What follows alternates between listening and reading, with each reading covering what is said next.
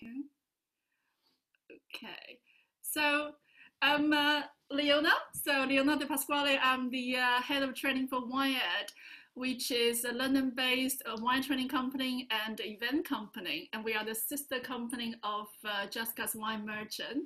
And so we are really happy to see many of you today. Well, I'm expecting a lot more. Okay, so I'm pretty sure everyone will probably be joining. I completely forgot today is a bank holiday in the UK, but hopefully it's not going to affect our attendance.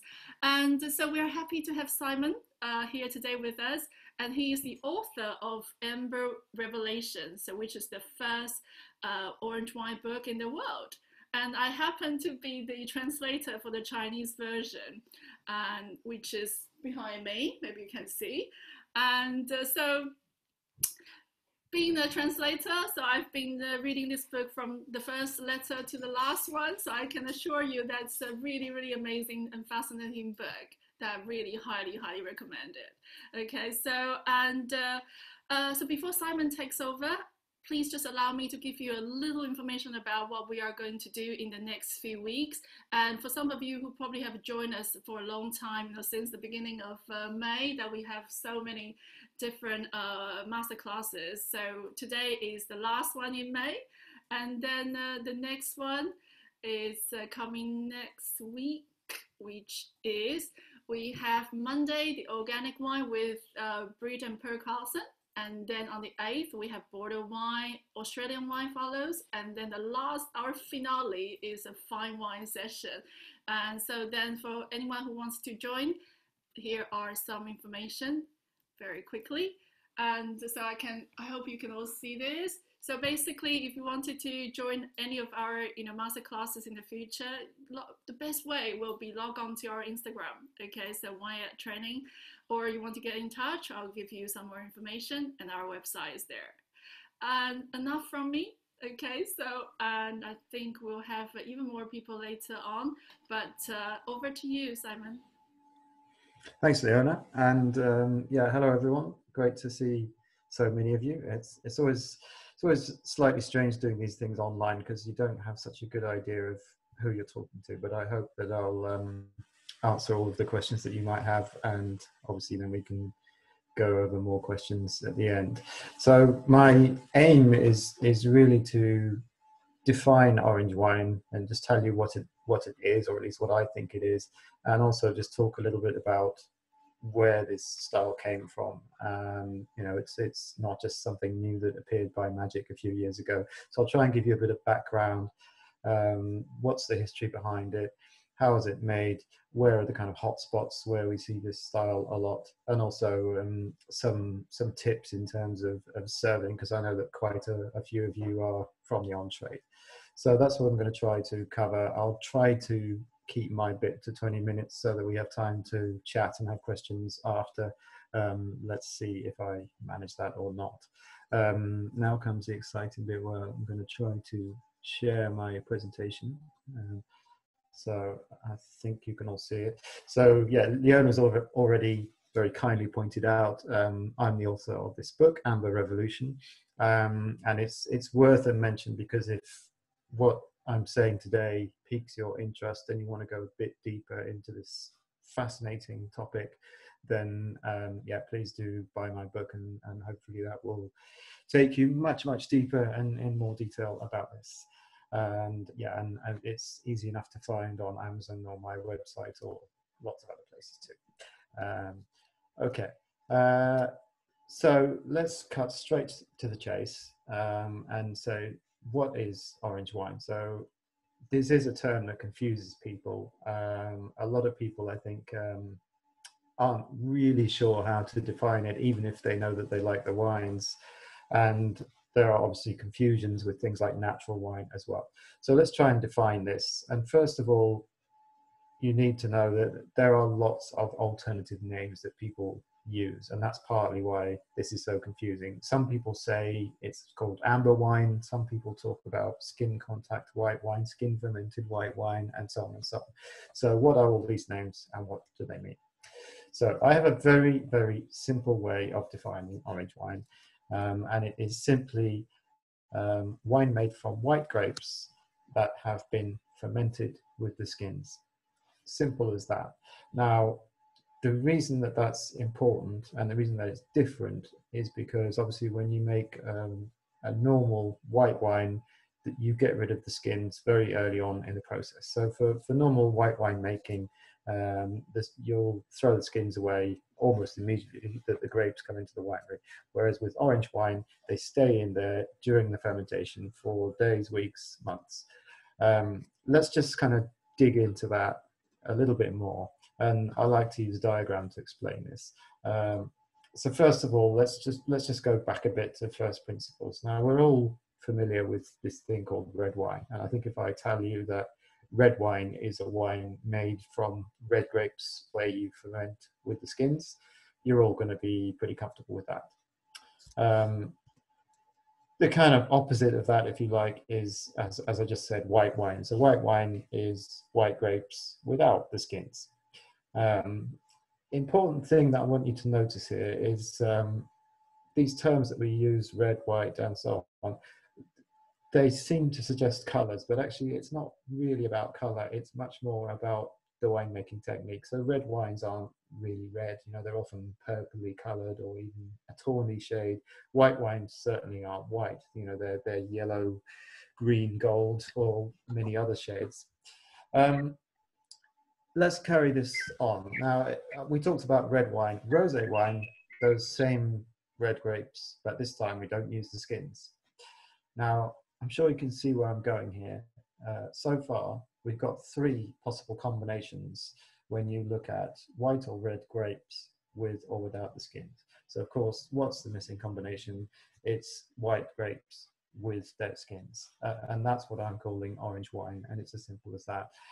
A lot of people get very hung up about the definition. They'll say things like, well, why do we call this wine orange when it's not orange? And again, I would say white wines aren't white. You know, white wines are not the white of a graphic designer. All of these terms are kind of easy shorthand, and really, I hope you can see from this diagram, they define the winemaking technique more than anything else. So we are talking about wine made from white grapes that has been fermented with the skins. Now, orange wine, white grapes fermented with the skins, is actually a very, very old and traditional way to process white grapes. And the reason for that is because if you don't have any technology, if you don't have a press and you don't have temperature controlled stainless steel tanks, then the easiest possible way that you can process white grapes is just to throw everything into some kind of vessel and let it ferment. And essentially, you'll then end up with what we today call orange wine. So it's a very, very old and traditional way to make wine out of white grapes. And because of that, most of the winemakers who've rediscovered this style and gone back to it tend to want to respect that tradition and do things in a very traditional way. So there are a few other things that are worth bearing in mind here. Usually when people are making what we now call orange wine, they're usually doing it in a very hands-off way. And that means that they won't use temperature control during the fermentation. They want to extract the flavors and the aromas from the skins.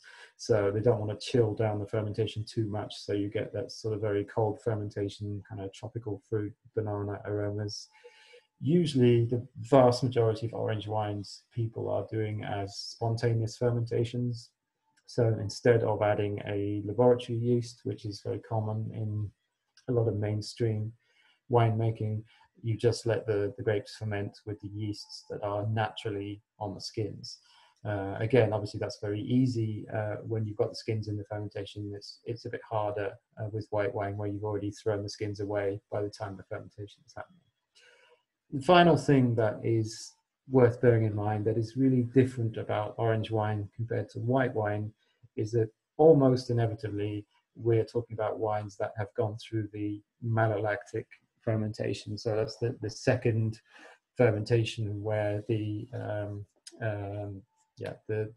kind of more aggressive acids are turned into the softer lactic acids. So these are some things worth bearing in mind. Orange wine, per definition, doesn't necessarily have to be made in this very minimal intervention, kind of natural type of way. But in most cases, it is, because the winemakers who are excited about this technique tend to be those winemakers who want to work in a low intervention traditional way.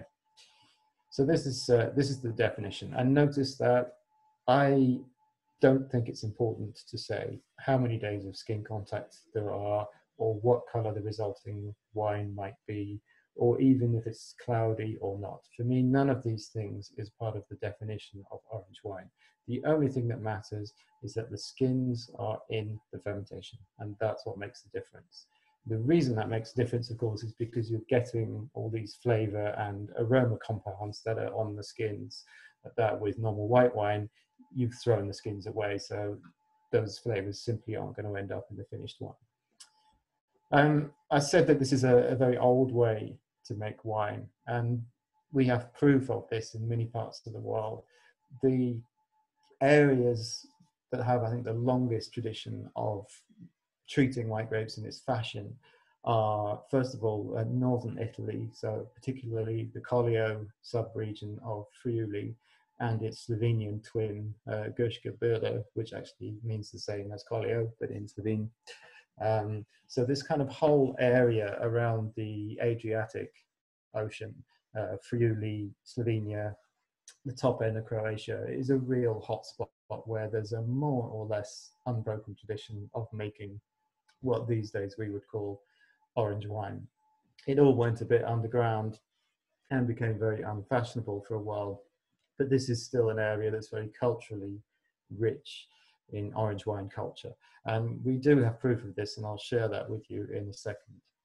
A couple of other areas that are worth mentioning. Alentejo in the south of Portugal also has a tradition of making wines in amphora that we can trace at least as far back as the Roman era. And the interesting thing is that although today Alentejo is considered to be more of a red wine region, in fact, in the past, white wines were always more popular, and those white wines were fermented in amphoras with the skins. So by our modern definition, they are definitely orange wine. And there's been a bit of a resurgence of this style of winemaking in Alentejo, which I'll talk about a bit more later. Most important of all is the Republic of Georgia. It's sometimes called the cradle of wine. This is where we have evidence going back further than anywhere else in terms of being able to prove that wine was made, stored, enjoyed, certainly at least 5,000 years ago, maybe as long as 8,000 years ago. So there are archaeological digs where we've discovered shards of qvevris, that's the Georgian type of amphora, with grape pip residue on them. We can be pretty sure that wine was being fermented in amphoras thousands upon thousands of years ago. And Georgia to this day has preserved this culture of making what they prefer to call amber wines. And again, with amber wines, everything goes into the qvevri, the amphora, grape pulp, skins, stems sometimes as well. And you get this deeply amber, often quite savory, flavored wine that comes out. So the culture of skin fermented wine is, I think, strongest in these parts of the world, at least historically and culturally. Obviously, it's spread all over the globe now, but these are the areas that are maybe particularly interesting from a historical point of view. I did mention that we know that this has always been a very important style in northern Italy and Slovenia. And one of the reasons we know that is because of the existence of this marvelous book called Winemaking for Slovenians, or Vinerea na Slovenska, if you can speak an old Slovene dialect. And this was a book written by a Slovene priest in 1844, where he talks about how important it is to ferment your white grapes with the skins if you want to end up with a wine that is stable, has a reliable fermentation to dryness, and also just tastes better. In fact, he even went a bit further than that. He even said that if you use the skins, you'll end up with a wine that is better for your health. So there you go. I'm just sorry, I'm trying to read a question at the same time, but we'll come to that later, I'm sure. So we know that in large parts of Central Europe, that the tradition for using white grapes was always to ferment them with the skins. And in fact, there are lots of other interesting historical books that I dug up when I was researching my book. And they single out specific areas, some parts of Austria, parts of Slovenia, Croatia, all over the place. You find evidence that these were white wines that were made much more as if they were red wines. So very old tradition. It's obviously it's something that's often talked about as if it's kind of hip, fashionable, but orange wine wasn't invented by sommeliers in New York 10 years ago. It's the oldest tradition we have in terms of winemaking in many ways. Something I like to reflect on is how fast things can happen in wine, or how easily we can forget things and how they get rediscovered again. So what we call orange wine these days, and the name orange wine is a bit more recent, had pretty much died out on a commercial basis by the 1960s, 1970s. Winemaking technology had come along, and the fashion was very much to make these kind of very pure, star bright white wines. That was something that became easy to do with the advent of things like laboratory yeasts, sulfur dioxide in tablet form, temperature control, stainless steel tanks. They made it easy to make this kind of modern style of white wine that has now become the norm. And so with that, the idea that you might have a darker colored wine made from white grapes, and especially that it might have slightly less familiar flavors or aromas, that really went out the window. So where that got us to is, let's say 1990, if we take that as a benchmark. So it's only 30 years ago. You couldn't have found anything in a bottle which we would classify as orange wine these days. It just didn't exist as a commercial style. And by commercial, all I mean is that you could go to a wine shop or a restaurant and buy it. And then thanks to some of the gentlemen in this picture, really, thanks to particularly Josko Gravner, who you see in the center of this picture, and Stanko Radikon, just to the left of him, they started getting interested in what their grandfathers had done, how they'd made wine, and maybe if that could help them make wines from the Collio with more authenticity. And it was really thanks to their efforts, I think, that the world slowly started to rediscover this style again. So in the mid-90s, Gravner and Radikon kind of were getting a bit restless. They were starting to realize that technology and maybe French traditions of making wine weren't the only game in town. Maybe that for their region, for their part of Europe, that another method was going to help them express what they had in their vineyards a little bit better. So they started experimenting with skin fermentation, particularly with the grape variety Ribolla Gialla, in the kind of mid-90s.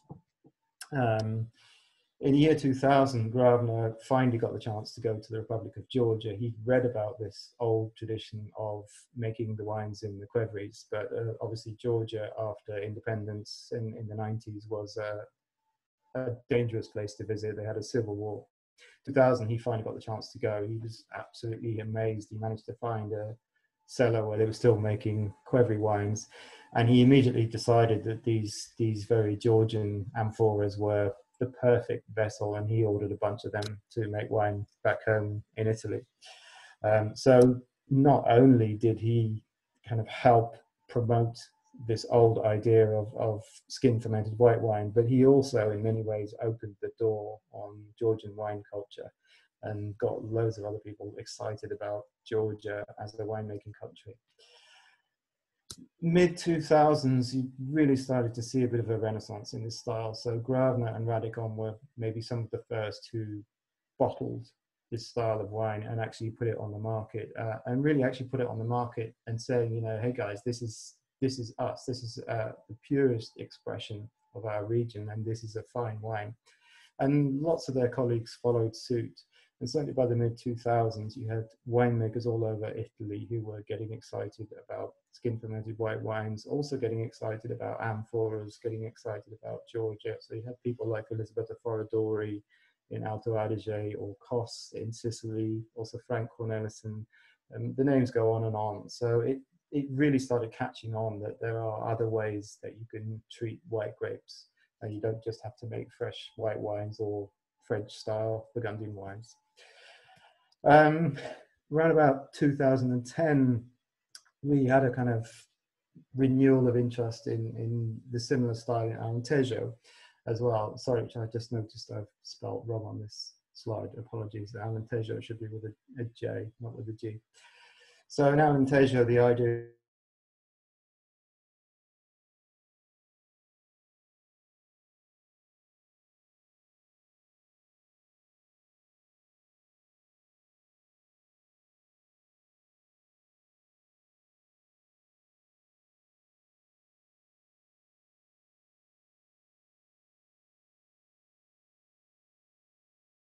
from this is that today, so 30 years on from my arbitrary date of 1990, there are way more than 1,000 producers worldwide, probably into the multiple thousands actually, who produce what we would now call orange wine.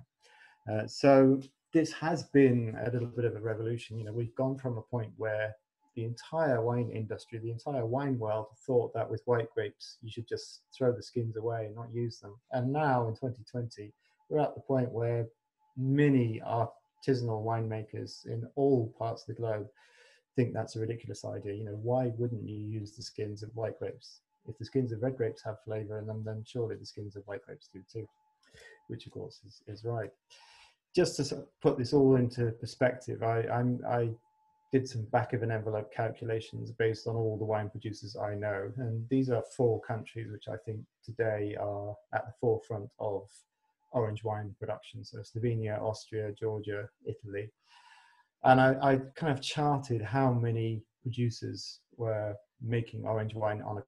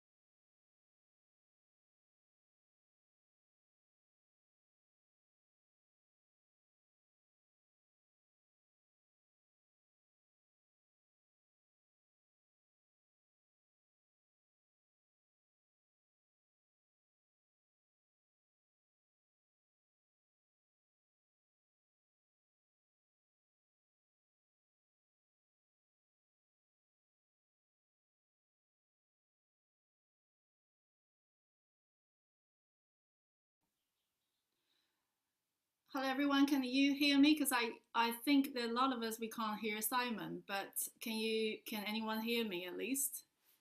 Right, okay. So Simon, let me find out what's happening.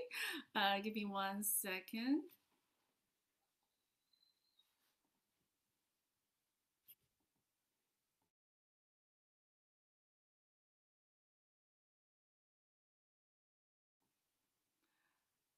Right. Sorry, guys. My connection seems to have become unstable. Very bad timing.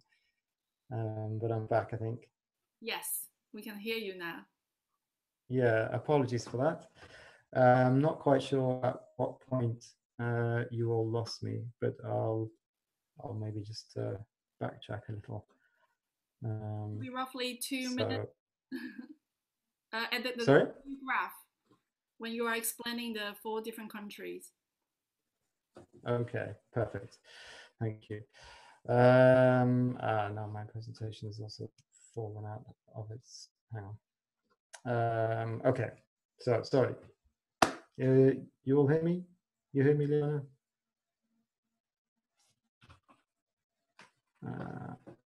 Yes, I can hear you. Great, thank you. Yes, so I was just talking about the growth in the number of winemakers who are making orange wine on a commercial basis, and the growth has been really swift. And I think it's important to note that winemakers, as much as anyone else, have been responsible for this growth. So winemakers often get excited about this possibility, because if you spend your whole year working on a vineyard and growing white grapes, it seems kind of odd when you get these grapes into the winery and then you think, okay, I'm just going to throw the skins away. I mean, that could be 10%, 15% of the grape, and you're just throwing it away almost immediately. So I think a lot of winemakers, particularly those who are farming organically or biodynamically, particularly those who are maybe really more obsessed about their vineyard health and quality, it's the natural thing is to use everything, is to use the whole grape, really, to use the skins as well. And that's partly why this style has become so popular in comparison to just a couple of decades ago. Okay, so I can see that unfortunately, because I lost my connection, we're running out of time. Just a quick recap. So why would you want to make an orange wine? Why would you want to use the skins at all? And there are a few very good reasons if your winemaker makes this attractive. And the first is, if you want to work a natural way without added yeast, if you want to work with the minimum possible intervention, it's much easier with white grapes if you include the skins, because the skins have most of the wild yeasts on them. Secondly, again, if you want to make a wine without filtering, if you want to make a wine with the minimum possible amount of added sulfites, the tannins that you get from skin fermentation actually give strength and stability to the wine, because tannins actually act as an antioxidant. So you actually get a kind of natural protection for the wine if you use the skins. I think that the third thing to say is that, as I mentioned before, the skins have all kinds of flavors and aromas in them that you miss out on if you don't use them. And so this is another key reason to make orange wine, to get 100% of the flavors and aromas that the grape offers you. Misconceptions. Some people get confused between orange wines and natural wines. So natural wine just describes a philosophy. It's overarching. It can be any style of wine. Orange wine, as I've explained, is just a technique. So they're not the same thing. Some people think that orange wines are oxidized because of the color. This is not true. So orange wines get their color due to the pigmentation in the skins, nothing else. It's not the intention of these winemakers to produce an oxidized style. It's not like Van Jeun or sherry or things like that. And some people think that all orange wines have to be made in an amphora, which is also not true. So I just wanted to clear up those misconceptions. Just a little bit about serving. So orange wines do kind of sit in the middle of white and red. They often have the freshness of white wines, but you have structure and you have texture. To get the most out of them, generally you want to serve them a little bit warmer. So I would usually maybe start around 12 Celsius and then maybe even warm them up a bit more than that, depending on the style. I mean, orange wines can span the entire gamut. They can be very light and floral, or they can be heavier and quite tannic. So it slightly depends on what style of orange wine that you have in your glass, but always a little bit warmer than whites if you want to get the best out of them. What I really like about them is that they are superb food matching wines, because you have this structural component and you often have some tannins. So they'll do very well with fatty pork dishes or cheese or chicken. Umami flavors seems to be a match made in heaven, and I think this may be one reason why orange wines have become so popular in Japan. They also go very well with maybe foods that are traditionally seen as a bit difficult to food match with. So fermented foods, a lot of Nordic cuisine and Asian cuisine, spicy foods, very spicy foods that would be difficult to pair with. Sometimes orange wines, particularly those made from aromatic varieties, can really work a treat. So there's super versatile wines, and often if I don't know exactly what's going to be on the table, I know if I've got an orange wine on standby, I'll probably do fine. I think, as always, you need to know what kind of orange wine you're dealing with. So the grape variety will make a difference. Whether the wine has been aged in oak will make a difference. The alcohol level, these are all clues in terms of food matching. But here I'm not telling you anything that's specific to orange wine. These are just general things that will help with food matching. But super versatile wines, that's the main message, really. Orange wine isn't defined officially in most parts of the world. So most parts of the world, it's kind of outside the law, really. It falls through the cracks. And that's why a lot of winemakers aren't able to write orange wine or amber wine or anything like that on the label. There are a couple of places in the world that have defined it now. So in South Africa, they introduced a definition for orange wine in 2015. It's called skin fermented white officially. In Ontario, Canada, they also have a definition now from as of 2017. And Austria also actually has a legal definition. In Austria, it's a little bit confusing because they muddle it up with natural wine. But these are the only parts of the world where there is anything like a legal definition. And so they're also the only parts of the world where you can actually write orange wine on the label without any issue. In most traditional wine producing countries, France, Italy, Spain, and so on, especially if you're in an appellation controlled area, often you have to put white wine, however much you know that it's not a white wine. So this is a problem. I think this doesn't help with confusion, but this is where we are at the moment. So I hope that we'll see more legislation that will allow people to differentiate, because to me it's important. You know, orange wines are not the same as white wines. So I think it's important to be able to make that clear to the consumer. The other point I wanted to say, I think Leona was asking me if I could say something about how you list these wines on a wine list. And again, for wine lists, I would say if you have a number of different orange wines on your list, then please find a way to put them in their own section and make it clear to the customer. Because if someone orders an orange wine thinking it's a white wine, and there isn't a sommelier on hand to guide them, then they're at best going to be surprised, maybe in a good way, but at worst they're going to be disappointed. You know, of course, if you thought you were ordering a kind of fresh Sancerre style wine and you end up with Radicon, it might not be what you want. So I do think it is important to signpost these wines. I do think it's important that they are in their own category. This is pretty much everything I wanted to say before we get on to questions, I think. So I'm sorry, I Yes, so there are a few questions now. Just need to scroll back a little bit. Yeah. Yeah, and then a few more to my private one. So from Vicky, so she's asking, are there a lot of wines named orange wine which are actually not? And where is the overlap between the definition and the practice? Thank you. Okay, I'm not quite sure where you're going with this question. I mean, if we accept that orange wines are any wine made from white grapes that have been fermented with their skins, then I think most often when people write orange wine on the label, then that's what it is. The exceptions would be the wines from the Orange region of New South Wales in Australia.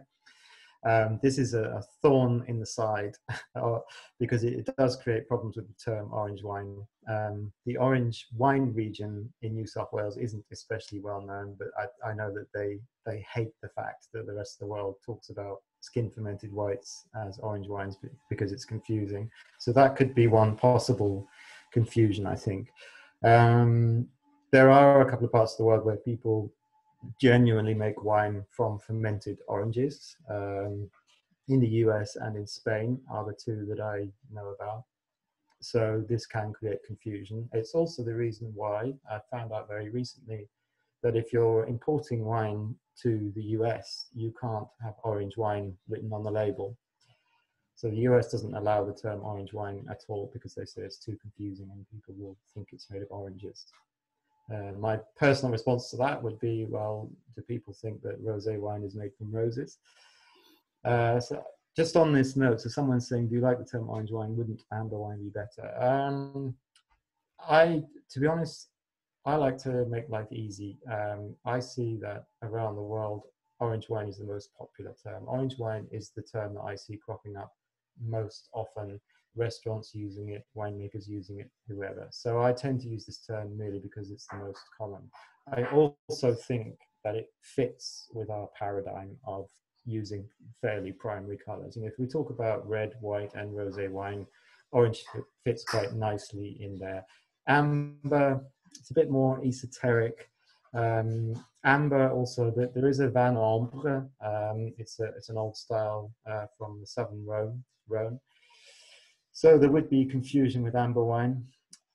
Georgians prefer the term amber wine, so they tend to talk about amber wine.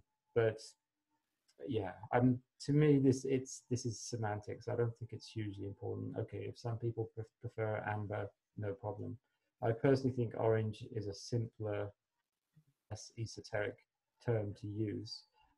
Also happens to be the same in 3 languages. It's the same word in French, German, and English, which makes life easy. So if you tell German people about amber, a lot of them will struggle and have to figure out how you translate that. So I don't necessarily think that the term amber wine is better enough. There's another question earlier. It's from Anthony. Does orange wine get better with age? So I'd say a lot of orange wines do. Yeah, I mean, if we consider these are wines where there's been extraction of tannins from the skin. So they are wines that have a lot more texture and structure than most white wines would have. And that often means that they're wines that are going to age well or even demand age. I mean, Gravner and Radicon, so the first 2 people who really pushed this style from Collio, they are typically releasing their orange wines when they're 6 or 7 years old. And I think that's a nice time to be drinking them. Obviously, a lot of smaller producers, a lot of small winemakers maybe are driven by economic factors more than anything else. And that will determine when you release your wine. But I would say the vast majority of orange wines that will certainly taste better after 2 or 3 years in the bottle. And in many cases, often after 5 or 10. I see someone's asking what's the oldest orange wine I've ever had. I've certainly had vintages of Gravner that have been 20 years old, even a bit more actually, 1997. So yeah, that's 23 years, isn't it? And yeah, it was fantastic, really. So I think a lot of these wines, for people who have the patience, they age very well. I mean, you have acidity and you have tannins. Those are the 2 key things that I think can often help wines age. There's one just come up from Chris. Are any orange wine producers or regions experimenting with carbonic maceration or dry appassimento fermentation methods? Yeah, I've certainly seen both. I mean, I think not carbonic maceration per se. I mean, to be honest,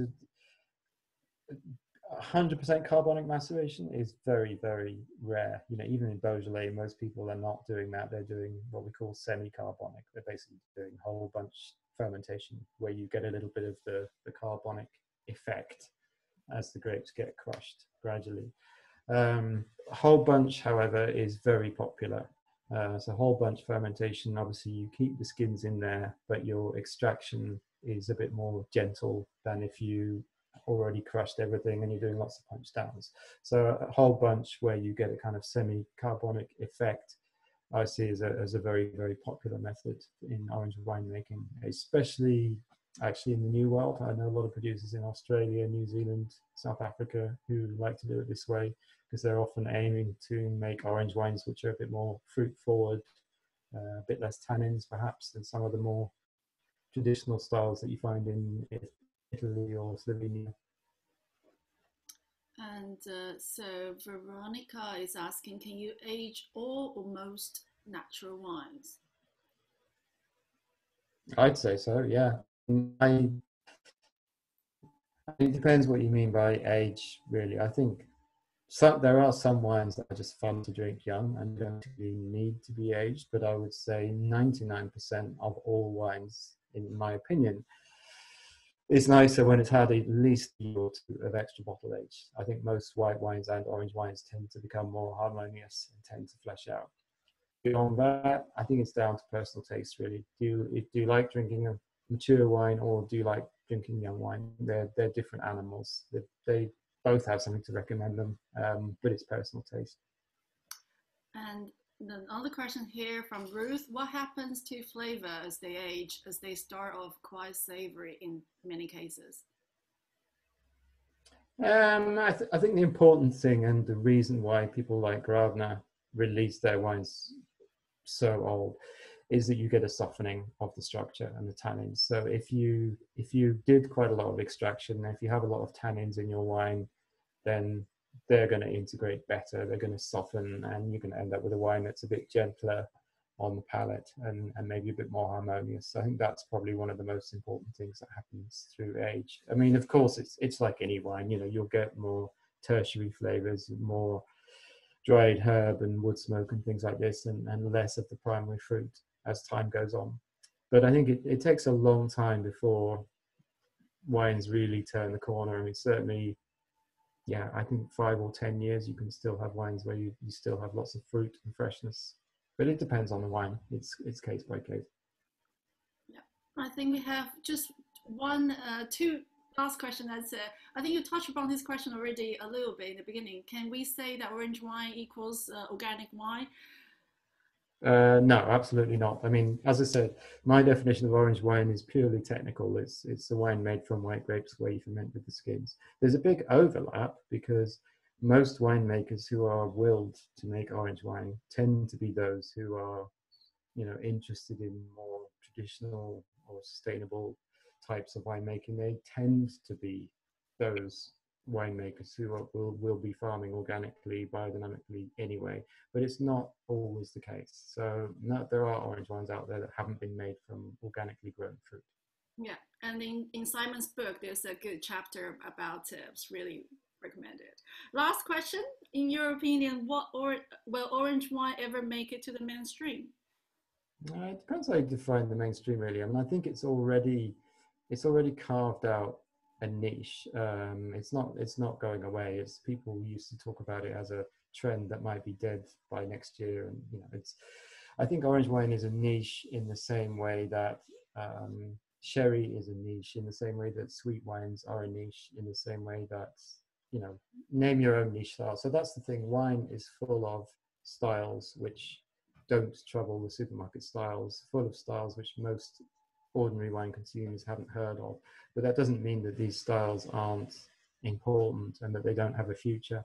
So not everything has to be made by the millions of bottles and sold in a supermarket. I think there's enough room in the wine world for niche styles like this.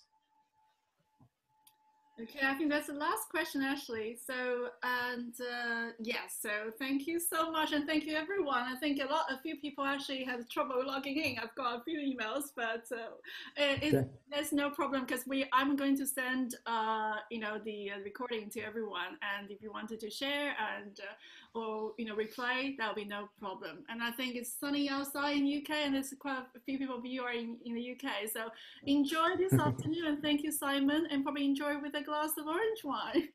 Okay. Yeah, absolutely. Yeah. Okay. Thanks, everyone. Okay. Thank you, and have a lovely afternoon. Thanks. Okay. All Bye. right. Bye.